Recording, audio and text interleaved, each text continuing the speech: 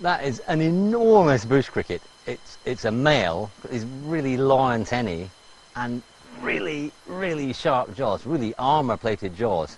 If you were its size or smaller and it was heading towards you, I think you'd be justifiably quite alarmed.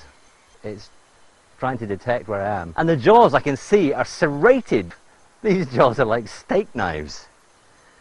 Very useful for hacking into flesh, I imagine. You have to be very careful when I get this. Oh! Gotcha. Nah.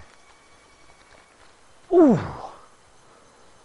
Oh my! You really have to keep a tight hold of this guy, because oh my goodness, he is strong.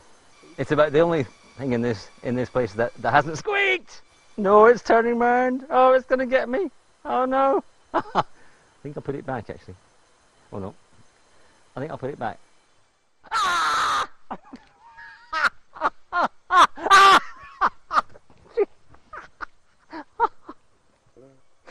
It's just keeping on doing it. Like it's just. I'll tell you, that is one aggressive. I mean, cricket. You don't want to mess with this guy. If you see one of these in the forest, just leave him alone.